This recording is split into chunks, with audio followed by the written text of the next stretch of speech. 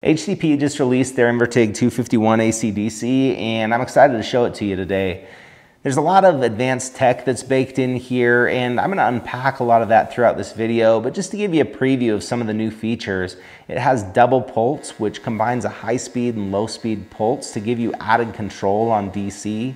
It has a fast tack feature with a specially engineered pulse to actually draw your material together. I've used this on a couple of projects, and I gotta tell you, it works really good. A new feature called dynamic power will actually vary your amperage based on your arc length, so you get some extra stability and an added level of control if you don't have a foot pedal available.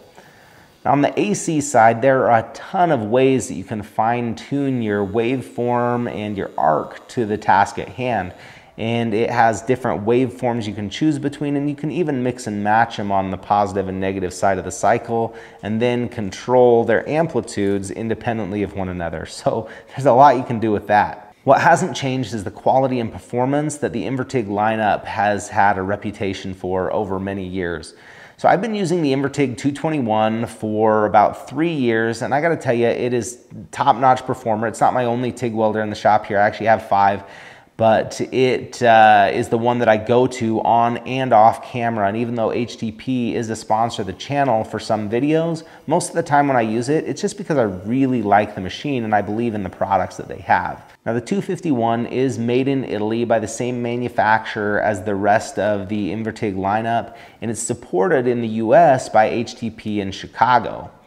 I wasn't really familiar with HTP until a few years ago when I started using their equipment, so let me give you a little background on them. It stands for High Technology Products, and for over 40 years they've been sourcing high quality welding equipment and putting together packages with high quality accessories and selling them directly to the consumer. Now by operating this way, they're able to sell this equipment at a much lower price than some of the brands that you'd buy at a welding supply store. However, the performance and quality is definitely on par with those brands. So what they aren't is the low cost provider. So if you're looking for the cheapest option out there, you might as well move on. But if you're looking for a top tier machine at a really good value that's supported and someone will answer the phone when you have a question or a problem and they'll personally see to it that it's resolved, this is the place to look. Let's dig into the machine, and we'll start by looking at the package here. This is their dual voltage air-cooled package, and they're well known for how good the accessories are, right? So if you look at the work clamp here, this thing's a beast, as it always is, and even better than that is the lead. It's the flexible, real welding lead, good quality stuff.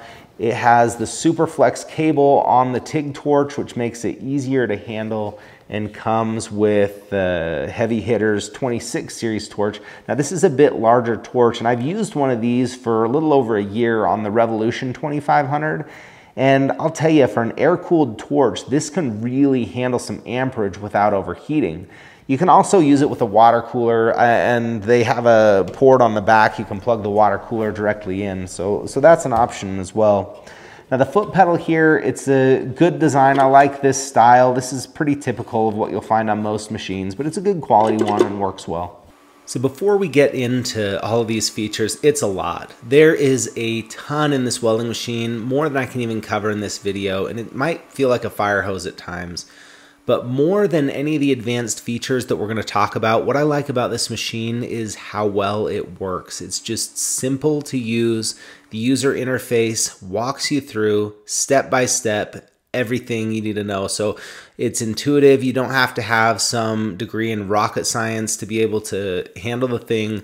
Anybody can learn to run this machine, and that's what I like about it. Between that and just the overall performance and how smooth it is, that's what makes it a real favorite of mine already.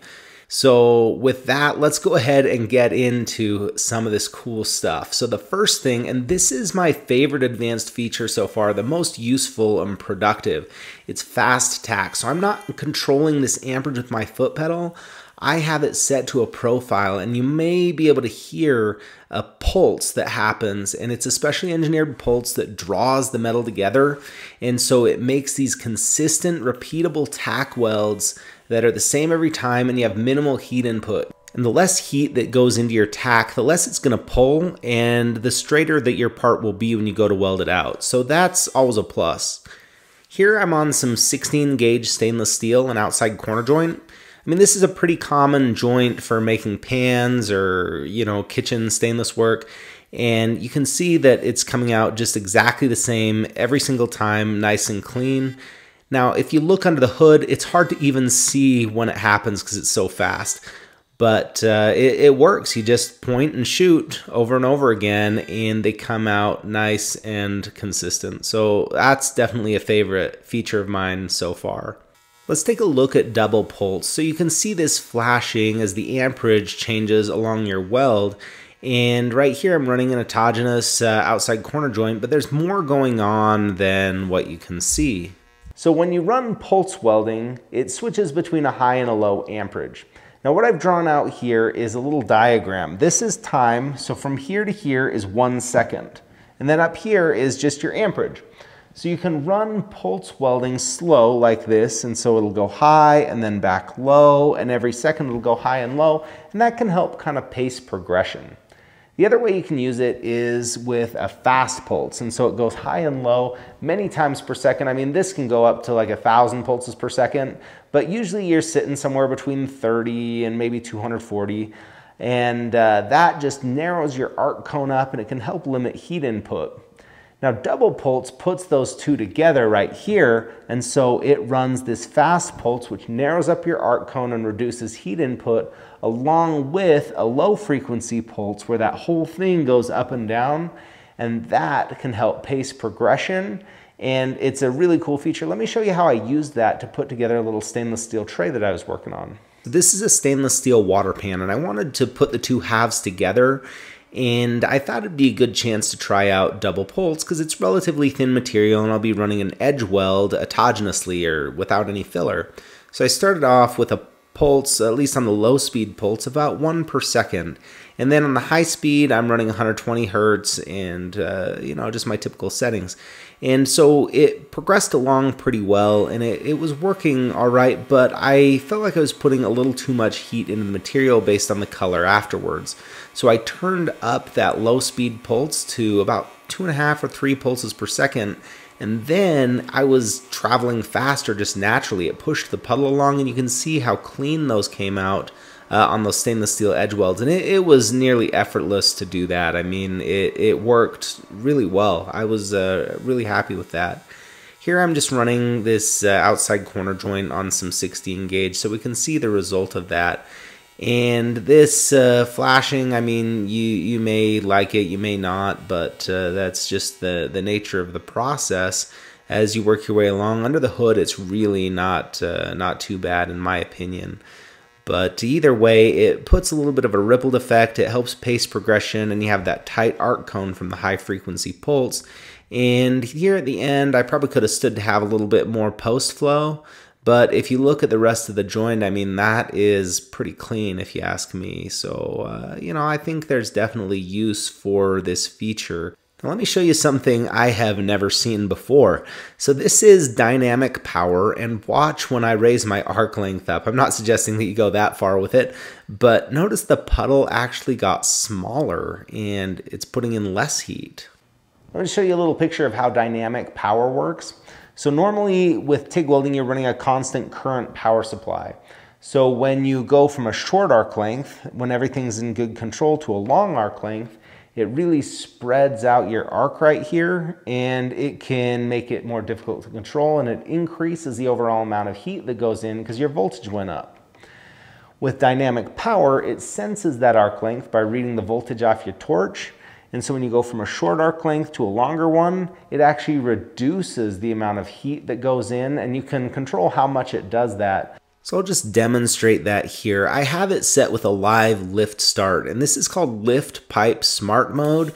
But basically, it's a lift arc that is live with no pedal at all, and it runs the gas solenoid so that you know, everything can be done without any control. So that's possibly where you might use this. So I'm going to weld along here, and I'll vary my arc length, and I'm going to exaggerate this a little bit. So I'm not suggesting that you weld exactly like this, but I want to really demonstrate the point of how this works. So let's take a look at the arc and the machine panel so you can see what happens with your amperage. So when I strike an arc, I light up here. I can let my puddle form, and I'm on 1/8 inch thick steel running about 110 amps, which is, you know, about right for something like this. But when I raise up there, notice it drops down around 90 amps, and then when I come back close, it increases again. So this could be a really useful feature. I'm not sure that this is one that I'm going to use all the time, because most of the work I do, I have a foot pedal at the bench, but I can really see cases where you may want to use this just to give you a little extra control if you aren't able to have that and compensate for your arc length, or to actually control your amperage a little bit by varying your arc length. So it's something to play with. This is new to me, and I'm definitely not an expert on how to use it, but I do think it is pretty cool, something that they really thought through here on the machine. Now, something that's really nice to control easily is the minimum amp. So you can turn this clear down to a 1 amp setting, and that sets the floor on your foot pedal. So you can see down below that 1 amp is where your pedal's at, even though it's set to 60. The starts on this machine are crisp, and part of the reason for that is that it has a hot start feature, which means it gives a short burst of a higher amperage to get everything going. And a lot of high-end machines will do this, but often it's pretty difficult to find where to adjust it if you have to manually override that to weld on something really thin. In this case, it's pretty easy. It's just right in the menu, and you can change from the automatic setting based on your tungsten size to a manual hot start, so you don't burn through on thin material, but you do have to have a tungsten that's in great condition to run it really low. Let's try this out on some thin material here. This is 20 gauge, which is about 35 thousandths of an inch, or just under a millimeter. And this is by no means the bottom limit of what this machine is capable of, but what it is it's the lower limit of what I usually run. Now, when I'm running this thin, I'd probably use Pulse, or if I'm running thinner, for sure I would. But I want to run straight DC just to get a feel for how this machine handles thinner material, and I'm going to run all the way along the joint. And without breaking it up, I mean, that's going to put quite a bit of heat into it. You can see I'm wobbling a little bit there, but overall the machine is running really smooth with that DC arc. Right here it's around 30 amps, and that lap joint came out really good. You can see the material heated up a little bit with some Pulse, or if I broke that into pieces, it would be a little better, but it certainly worked well. Now I'm switching over to AC on aluminum, and this is some 20 gauge aluminum, which is right around 30 thousandths of an inch, a little bit thinner than the steel that we ran. And I have it propped up here off the table to run a butt joint that's full penetration. So this is similar to if you were welding like intake charge pipes or things like that. They'd be a little bit thicker than this, but it's the same idea, so we can get a feel for that. And running along here, it's really smooth. I have it set to run a triangle wave at 120 hertz all the way along here. And no problem, I can see it sink down through, and it came out pretty smooth on the top and penetrated through on the bottom. So nice and consistent, certainly capable on the machine. Now you can adjust other things on the AC waveform. One of them is the zero crossing current. That's the amperage that you're at when it actually changes between positive and negative. And it needs to be high enough to actually keep your arc lit and maintain it. And auto works most of the time, but if you want to turn it down manually on some thin, delicate stuff, you can fine tune it. Look at this high-speed video that I took. On the left, you can see how much more stable the puddle is than on the right. So when you have the lower zero crossing current, it just gives you a little bit more puddle stability. Let's try this out up on the thick side of things. So this is 1/4 inch thick aluminum, and that's where I think 250 amps is really a sweet spot, because you can weld 1/4 inch without much messing around. You know, I've had a 200 amp machine for many years, and it can do 1/4 inch, but it's a struggle. I mean, you're really kind of pushing the end of it, but going off cold here, I can run 250 amps, and I'm running with this air-cooled torch, and it works great. I've done a little bit of this already to try it out, but I'll just show you right here. So I'll start up, and it'll take a minute for it to puddle, but once I get my pool in there, I can start feeding filler metal, and that is not long for ice cold 1/4 inch thick aluminum. And I'm running, you know, close to full pedal here, 250 amps along here. but it dabs in just fine, and it's great to be able to run this thicker 1/4 inch without a whole lot of hassle. So I'll finish this off, and the weld came out really good, but let's take a feel on this torch. And I don't want to touch that cup for sure, but the torch itself is just warm to the touch. It's really not too hot, which is impressive for running 250 amps AC on an air-cooled torch. So I think it's a good choice that they made with that one. Now right here, you can see the weld came out just fine, nice and clean. While we're at it, I'll go ahead and weld the back side, and I can certainly scoot along a little bit faster with that preheat that's left over from the first bead. But either way, the weld came out pretty similar on either side. So certainly capable of running that 1/4 inch as just a regular job. This is some 1/2 inch thick aluminum, and with straight argon on this, it would typically be a struggle, but there's a cheat code called Mix AC/DC on this machine. So when you're running mixed mode AC/DC, it just switches between the AC waveform right here, positive to negative, and it'll do 3 cycles of that, and then it gives a big hit of DC, and this can just help push your weld pool down deep and drive some amperage in there. You can set the percentage of time that it's on DC up to 30 or 40% of straight argon, or quite a bit higher with helium. Now if you are welding this thickness all the time, you probably want to look at the Invertig 301 or 400, but if you just need to do it occasionally, this can get you through. Let's try this out on 115 volts. So I'm using the adapter here, and I don't have to change anything in the machine. You just plug it in and it senses the voltage automatically. So I'm set to go ahead and run that. Now in this case, I'm on AC still, and I'm going to turn it up to 150 amps, and that's the maximum that the machine will go and set up with 120 volts.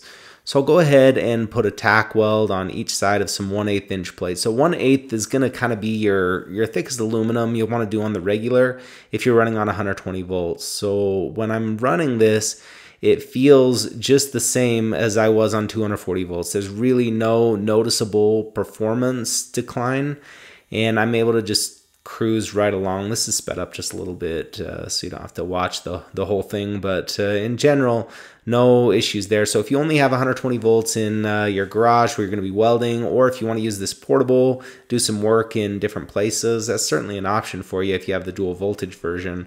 And it came out just as clean, just as nice as it would on 240 volts. Now something that gets confused a lot is the independent amplitude or asymmetric waveform, and the Invertig 221s had this for a long time, and I use it usually to reduce my electrode positive. I usually leave it set that direction a little bit. I just want to show a little bit of what that does. So right now this is just a baseline, so this is set evenly 100% of the amperage on positive and negative. And notice the frost line, how far in front of the puddle it goes and how far to the sides. Now I'm going to change only the electrode positive and reduce that a little bit. And what you'll notice is that that frost line is tighter in the front and tighter to the sides. And also it helps to keep the tungsten electrode sharp because it puts a little less heat back into the torch. So you can see that narrower etching band. Now there are other ways you can control this by using a smaller cup and modifying AC balance potentially, but in general you can see the effect that it can have, and I think it's beneficial to leave it at 80 or 90% all the time. So at the end of the day, what do I think about this machine?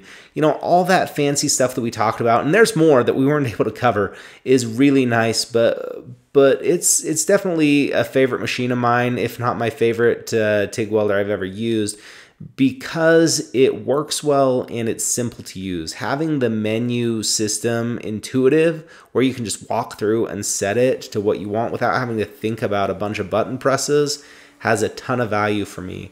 Also, having the support of HTP I think is really valuable, and just a good quality machine, and you're looking at significant cost savings compared to some of the brands that you'd get through like a welding distributor. So would I recommend this if you're looking for high-end TIG machine? Absolutely. If I wouldn't recommend it, I wouldn't have made this video. I'd just box it up and tell them I'm sending it back. And I've done that many times, never with HTP, but with other companies over the years. I love being able to test out this new equipment and show it to you. If you are looking to pick up one of these or any other HTP products, I do have an affiliate link down in the description that helps support the channel, and it makes it possible for me to make these videos.